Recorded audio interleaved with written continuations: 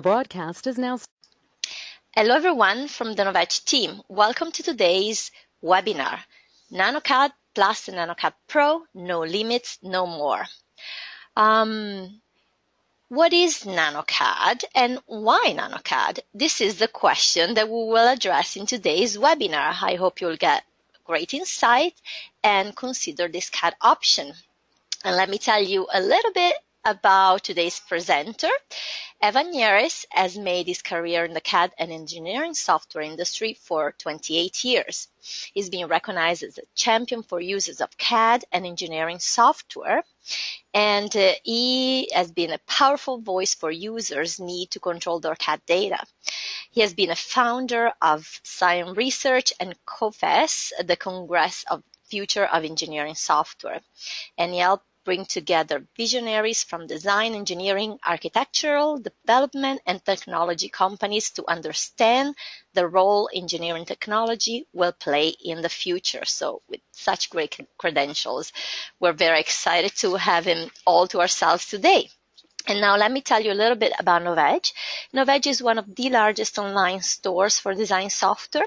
We offer a huge assortment of software solutions that cater to virtually every designer's needs. And this is the new minted page for nanoCAD. As I mentioned, nanoCAD is one of our newest product, and we're very excited to offer it to you. And for today's webinar attendees, there's a 10% discount. So go on the chat box and take out the coupon that we're offering. And moving on, you can always find daily software news and limited time promotions on the Novedge blog and Facebook, Google+, and Twitter. Coming up next week in our webinar, VR and BIM for the residential design. Last but not least, today's webinar has been recorded. And if you want to rewatch it, you can just head on over to the Novedge's YouTube or Vimeo channels. And now let me give the screen to Evan, and he will take it away and show you nanoCAD firsthand. Well, good morning, good afternoon. I have some good news. I am not going to demonstrate nanoCAD for you because, frankly, anybody who wants to demonstrate nanoCAD generally knows enough AutoCAD they can simply download it and learn themselves. But what I am going to do is start by telling a few stories, some ancient history. If you go back to before any of us were born, in 1956, there was a science fiction author named Robert Heinlein, and in his book called The Door into Summer, he was the first person who expressed the concept of computer-aided design. He talked about a drafting machine that was basically a robot that could be operated like an electric typewriter. An engineer could sit down in a big chair and tap on the keys and create a picture, and he called it Drafting Dan. But he wasn't all that far ahead of his time, because 2 years later in 1958, actually late 1958, several engineers at MIT got together and started talking about this concept of using a computer within the engineering process. And I have a quote here that was written a few years later by Stephen Coons. And he said, "We discussed the possibility of using the computer in a much more direct and powerful way in the chain of events that begins with the original concept as envisioned by the design engineer and accumulates in the production of a finished device.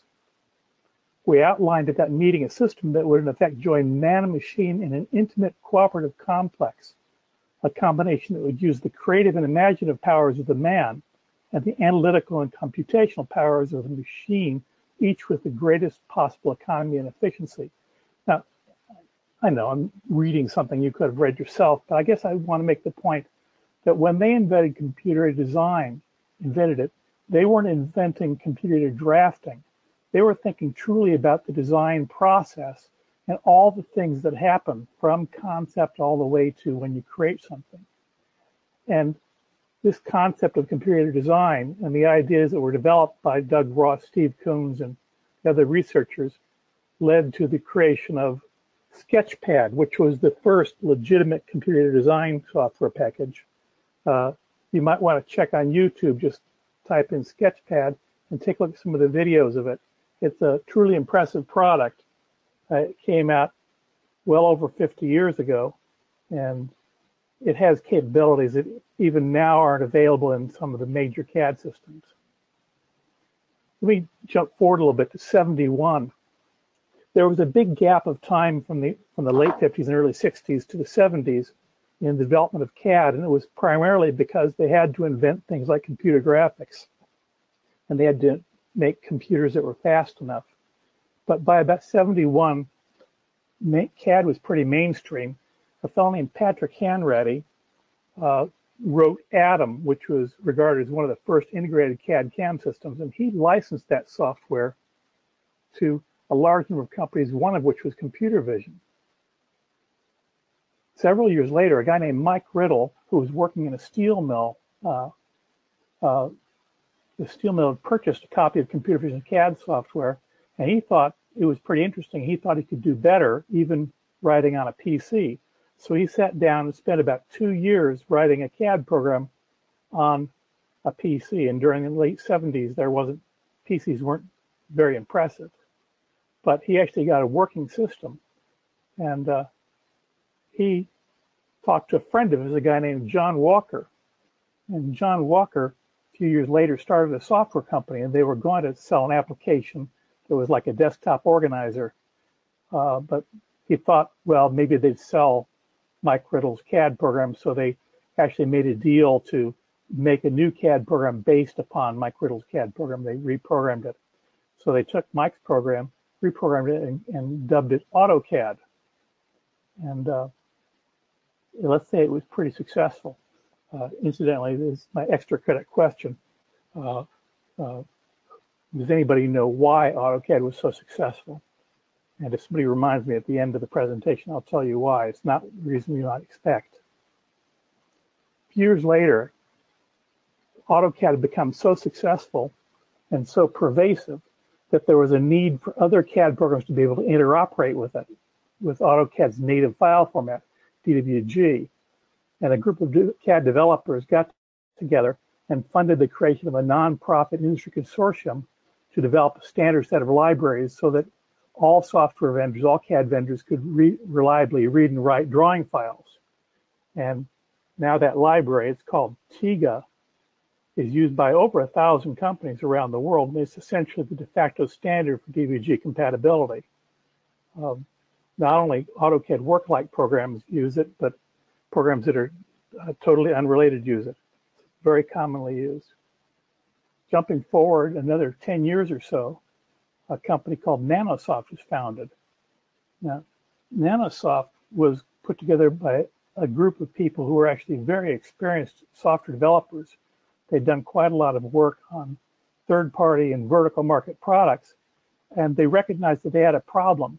They really needed a platform on which they could add vertical products that was economical and actually really worked well.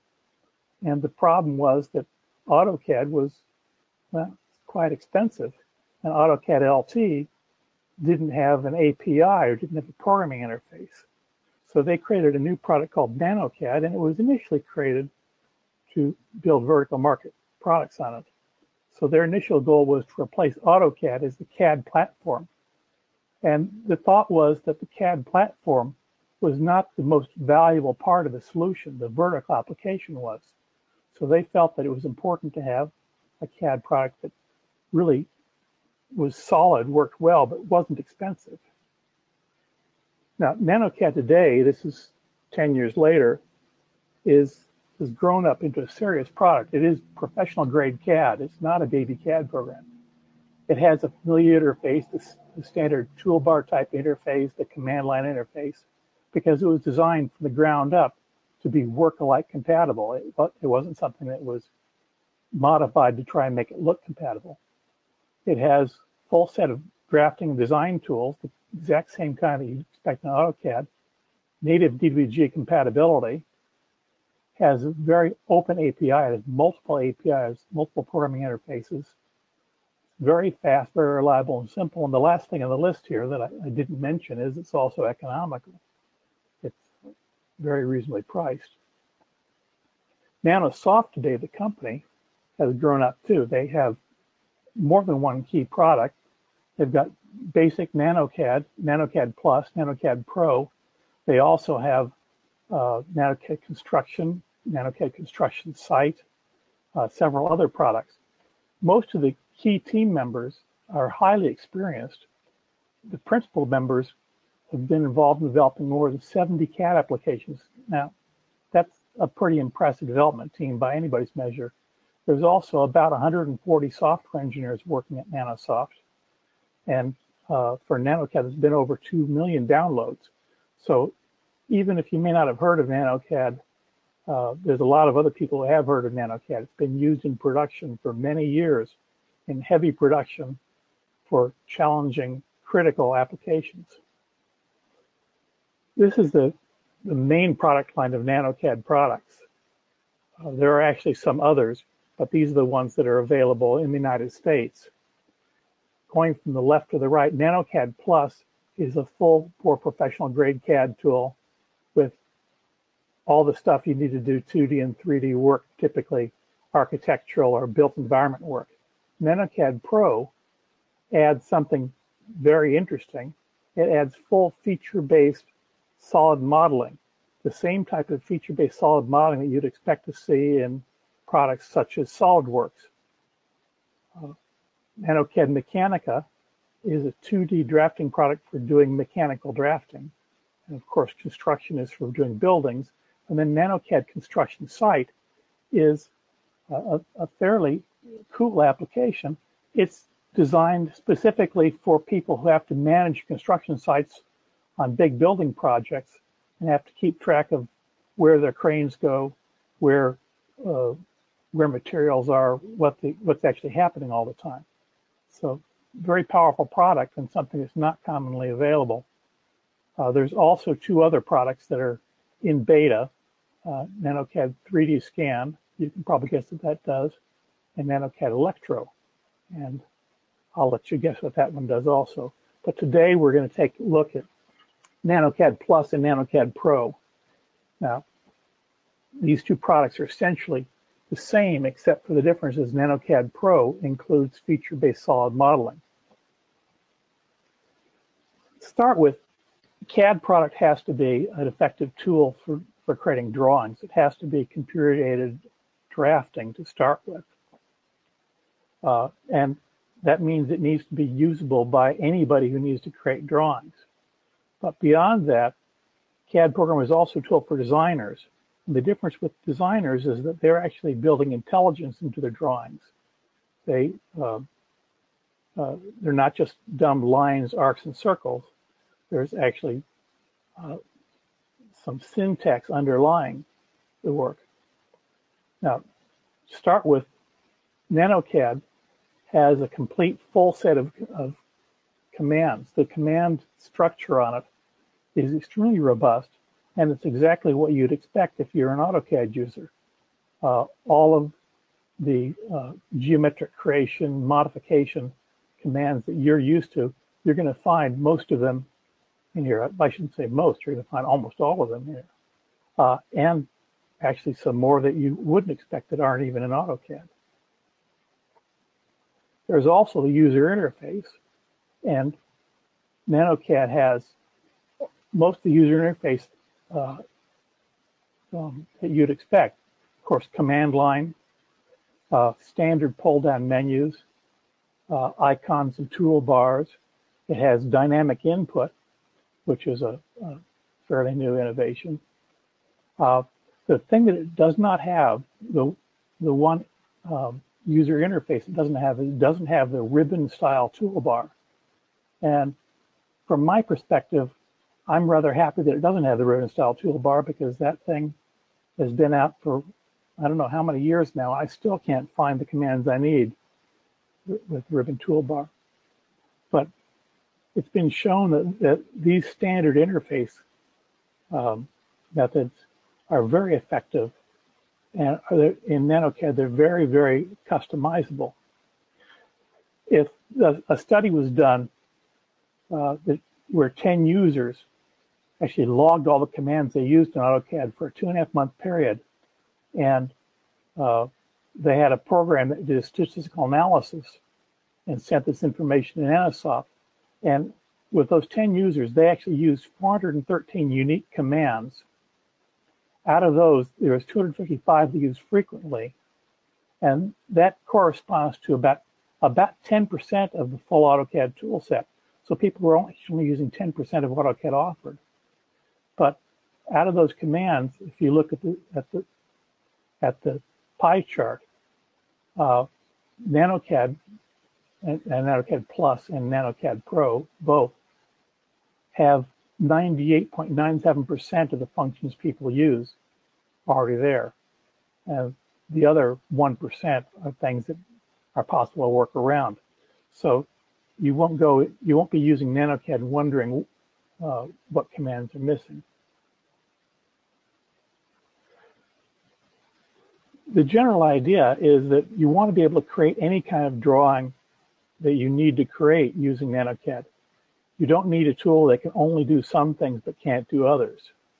So whether you're doing architecture, land management, engineering, communication, spaceships, simple tables, nanoCAD can handle that type of work. The general rule of thumb is that if you're an experienced AutoCAD user and you know what you're doing, it's going to take you 1 to 2 days to become comfortable with nanoCAD and define the commands and find your way around. And this is kind of important to have this kind of fast learning curve, because to start with, it's easy to find people who know how to use AutoCAD. It's hard to find people who know how to use some obscure CAD system that works in a different way. So easier to find specialist people who can do the work. It takes less time and money to implement to make the transition because of this. And it's possible to transition from AutoCAD or from another CAD system, similar CAD system, to nanoCAD without interrupting your work in process, the work in progress. You can actually transition working on live jobs. And notably, if you're transitioning from another AutoCAD work-alike product, they almost certainly use the exact same libraries for reading and writing DBG files that nanoCAD does, which means that you're almost guaranteed compatibility without any problems. Now, some people call nanoCAD a clone, but it's an elegant clone, but it's actually quite a bit more than a clone. The general idea is that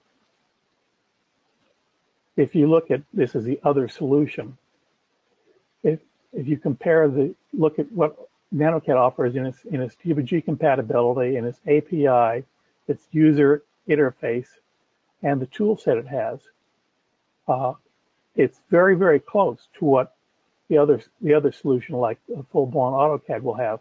But if you look at the unique features that nanoCAD provides on top of this, it actually provides substantially more value and capability than the other tools do. I'm going to start talking about some examples of how nanoCAD works. Start with working with DBG. One of the biggest problems with DBG is that DBG files get corrupted. Particularly, this is an example of when you export a file from AutoCAD and the Z coordinates have corruption problems. Here, this is going to be a video that shows importing a file that's actually corrupted. And you can see it needs to have an audit run on it.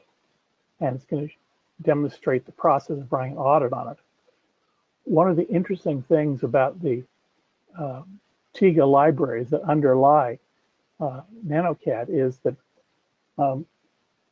it's actually, if you have a corrupt AutoCAD file and it won't open in AutoCAD, you can actually bring it into nanoCAD, fix it, or run an audit on it and correct it inside of nanoCAD and send it back to AutoCAD, and it will fix files that AutoCAD can't fix.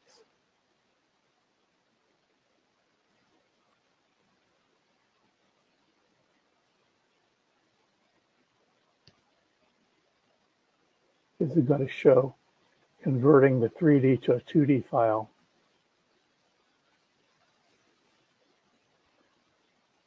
And that's the process where the complex 3D file that has corruption problems has been fixed in nanoCAD. One of the important issues with any CAD program is how fast it deals with EVG data. And here's a graphic that shows the performance. This is nanoCAD version 8 versus version 8.5, which will be coming out soon. And it shows substantial improvements in performance.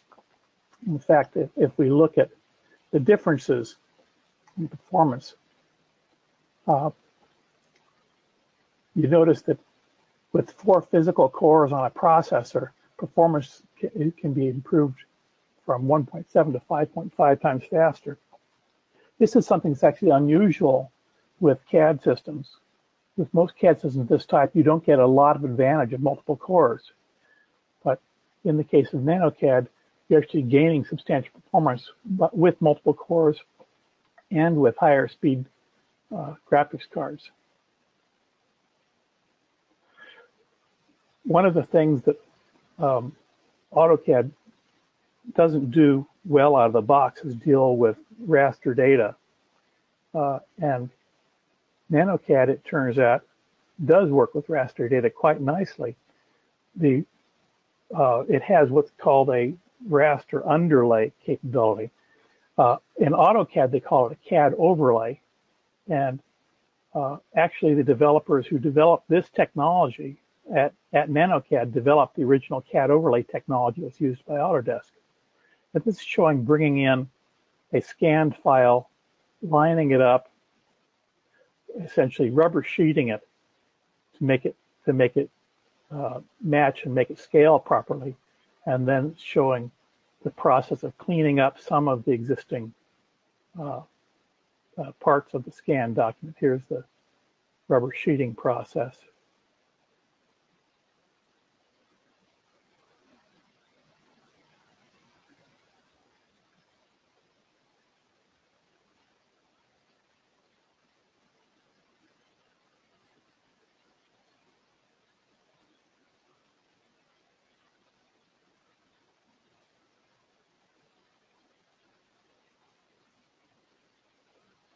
The beauty of having this kind of a raster underlay capability is it's possible to take scanned documents or PDF documents or other basically very dumb documents and smarten them up and turn them into legitimate clean CAD files. And the tools that come in nanoCAD Plus are very effective.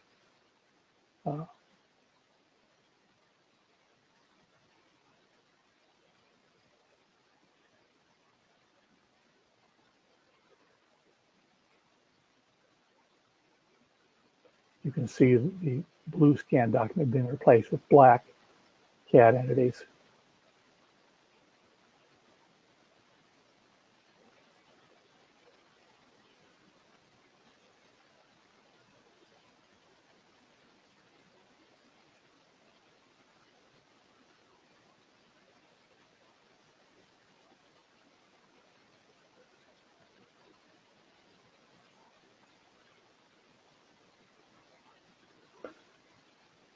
I talked about how nanoCAD Pro includes 3D feature-based solid modeling. I didn't include it in my history lesson, but if we again go back to ancient history, back in the mid-1980s, a guy named Sam Geisberg started a company called Parametric Technology Corporation and came out with what was, in effect, the first really good workable 3D system for manufactured products. And that system was based upon several technologies. It included the capability of representing three-dimensional solids as what are known as boundary representations. It included what are known as design features. It was sketch-based construction, and the sketches were built using two-dimensional constraints and parametrics. Well, it happens that nanoCAD Pro has all of those technologies that are required in order to build a modern feature-based solid modeler. So you can see these two menus show 3D features, 2D sketches, geometric constraints, parametric dimensions. It includes all of them, and the technology is extremely advanced. Here's a video that will show this is not just a 3D chunk that's dumb. This is actually a true feature-based model. And in this case, we're going to create a section across and then create views. And you can see you can actually create live views, including sections. And these are associative to the original model. They're not just dumb copies. So they're exactly as you might expect to do in any other high-end mechanical CAD system.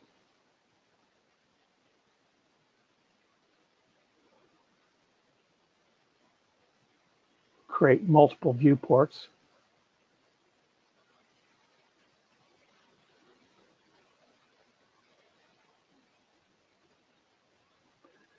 And then modify the model.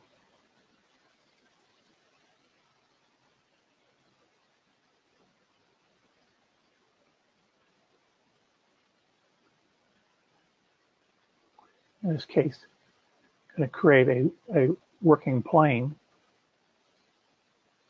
I'm going to add geometry on it.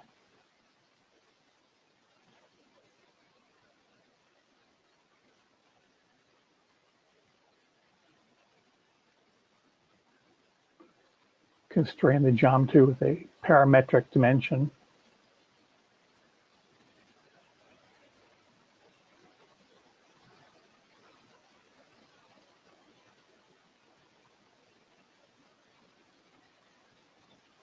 And then subtract, project, subtract that to create a countersink.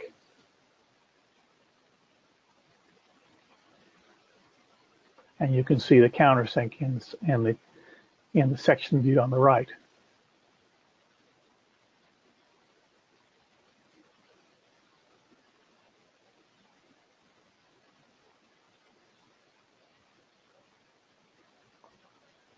And then there's a chamfer at the bottom of the countersink that's just been added. And the table that comes up is all the parameters, all the parametric dimensions. So nanoCAD Pro allows you to actually change all your parametric dimensions directly in a table.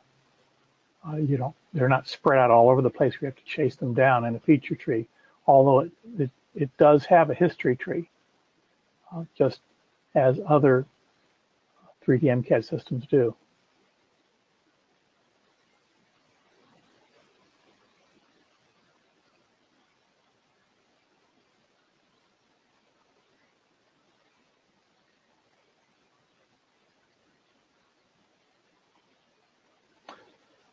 Another capability that both nanoCAD Plus and nanoCAD Pro has is the support for point clouds. Now, this is not just point clouds from a coordinate measuring machine. This is from LiDAR data, which means that these images you're looking at here, they look like the solid images. They're actually clouds of points that were generated by a laser. And we're looking at tens of millions of points here. With point clouds, you can do quite a lot of interesting things. Collect landscape data, do construction checking, monitor infrastructure.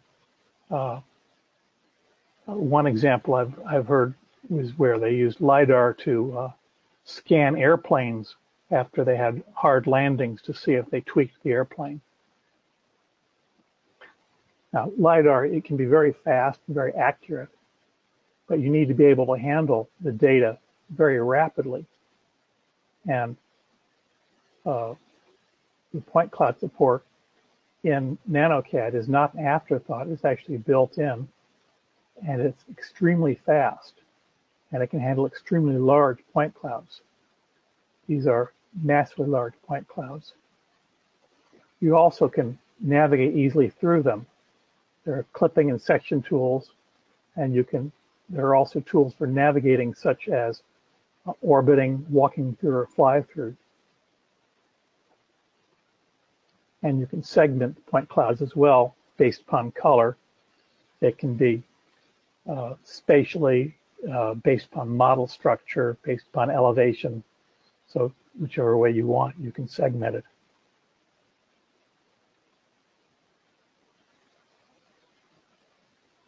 Multiple viewports also.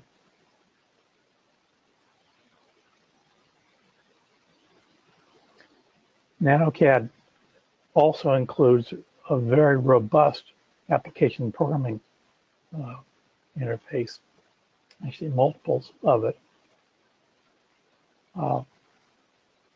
as well as the API. There's the developer club that's available to anyone who wants to become a registered developer. And there are currently close to 4,000 registered developers. There's no cost for it, and it gets you directly connected up to the people who actually know how to do development work. So there's tremendous support at Nanosoft for developers. nanoCAD actually has multiple APIs. The first API, the most standard one, is the classic C++ API that's equivalent to what AutoCAD has. The .NET API is a more modern type, but the most interesting of them, to my mind, is the multi-CAD API. This is a C++ API that actually allows cross-CAD platform application development, which means that if you want to develop a vertical application that runs on nanoCAD, AutoCAD, BricsCAD, or any other similar system that has a standard AutoCAD-like API, you can develop a multi-CAD API, and the same binary will run on all of those different systems, which is quite unique. In addition to the standard APIs, there's of course standard scripting languages such as Lisp, JavaScript, VBScript. And down in the lower right-hand corner, you can see the address for Developers Club, developer.nanocad.com. I encourage you to visit and check out the developer support. It's really quite good. Developer support provides software development kits, free licenses for developers, a dedicated forum, input on new features, and bug tracking. So all the support is there. One of the problems, it's been a common problem, and it's been one that people have been complaining about a lot, is the licensing terms for, well, not just for AutoCAD, but for many applications. In particular, there's been quite a lot of complaints about companies going from a perpetual license to a subscription model. Well, Nanosoft is a subscription model also, and there's a good reason for it. The common reason for a subscription model is that it allows them to make sure that users are not using software that's 3 or 4 years old, that the bugs have been fixed in newer versions, but people are still fighting bugs. The problem, though, is that some people don't like having to pay every year for the software. So to start with, the subscription model on nanoCAD is very cost effective. If you take a look at the numbers listed here, for nanoCAD Plus, 1 year subscription is $180, or network is $220. But you notice 3 year is just simply 3 times what the 1 year is. But the difference with a 3 year subscription is that if you buy a 3 year subscription, when it's over, you get a permanent license to use the newest version of that software. So essentially, for $540 for nanoCAD Plus, you get a permanent license with 3 years worth of subscription, 3 years worth of maintenance built into it, which if you compare that cost to what you might pay for any other full AutoCAD equivalent product, that is any other CAD system that includes all the capabilities, including full AutoCAD compatible APIs for customization, I think you'd find it's hard to match that. So that is the extent of my presentation. I'm open for questions and answers at this point, if anybody has any good questions. And I'll come back to the question I asked earlier about the extra credit question. Why was AutoCAD so successful in the early days? Thank you, Evan. That was really insightful. So not a baby CAD. We get that. So great. The pricing alone is super smart. And, I urge everybody to ask the questions now, because this is your chance to get Evan's advice and tips. And, if you want to have, I think he demoed really well why, what are the difference with other CAD, but if you have a specific CAD in mind that you want to compare, this is the time. In fact, wait, we have a question right now.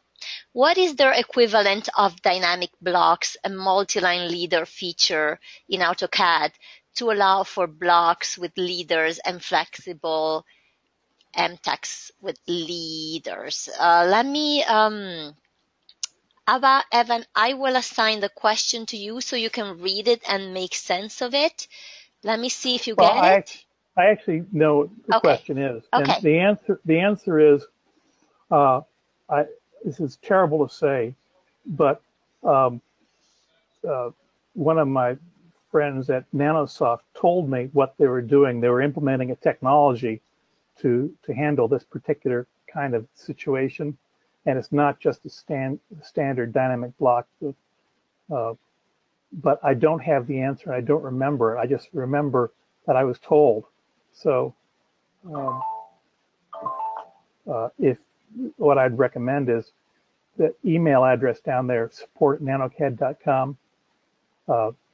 Send a message to that. I'm not trying to blow it off, but that would be the quickest way to get the answer.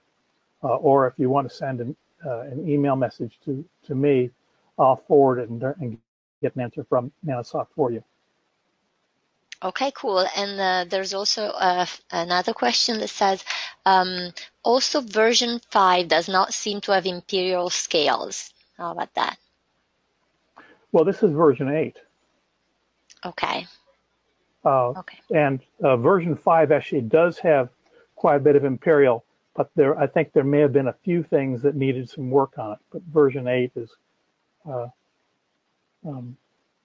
has complete support for imperial or ANSI standards. Okay, cool. If you have any other questions, we're here for a couple of extra minutes.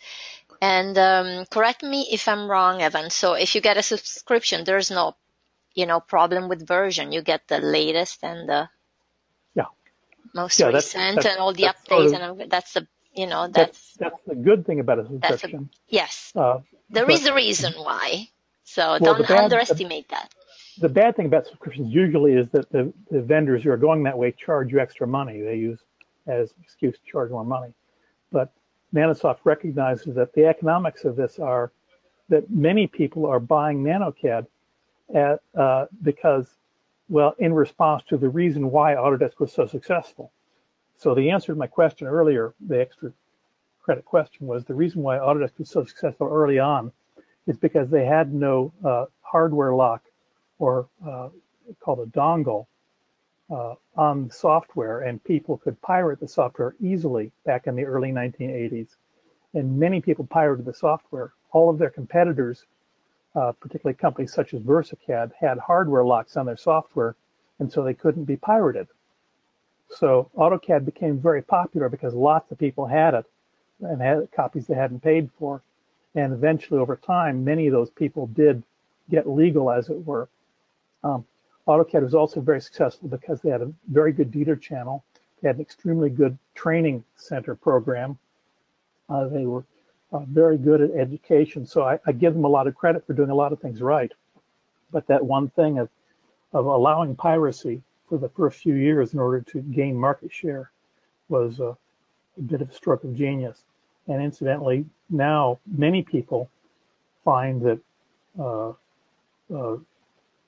buying nanoCAD is an excellent alternative to pirating AutoCAD, because when the Business Software Alliance catches you pirating AutoCAD, they make you pay full price for every copy that you have, and that's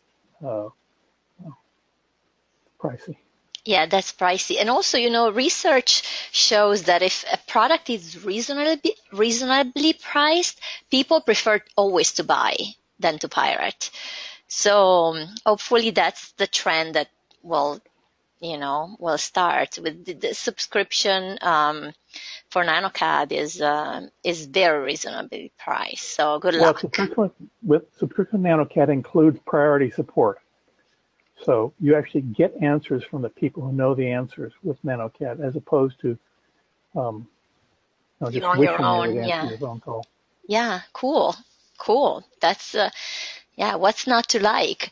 And what's the percentage of firms in the US moving to nanoCAD? Do you have any idea? This is one of the questions that we just received. I have no idea what it is. Make it up. That, well, we're talking about 2 million downloads around the world. Okay, cool. I mean, it's a substantial number. The product is growing, and there are competitive products out there that are also AutoCAD alternatives. And out of those competitive products, nanoCAD is considered one of the very, very good ones. And there's other people I know in the industry who have competitive products who I like their products as well. I think nanoCAD over the long haul is going to continue to be strong. Yes, I believe so. So great. Thank you so much. If this is it for questions, I think I will take over the screen and hold on a second. Let me get back to, hopefully you'll be able to see it right away. Let me know if that's not the case. And I want to thank everybody for attending today, and take advantage of this time you spent with us, and go explore, download the trial. And if you think it's a good deal and a good software, you can purchase at Novedge with a 10% discount and through March 1st.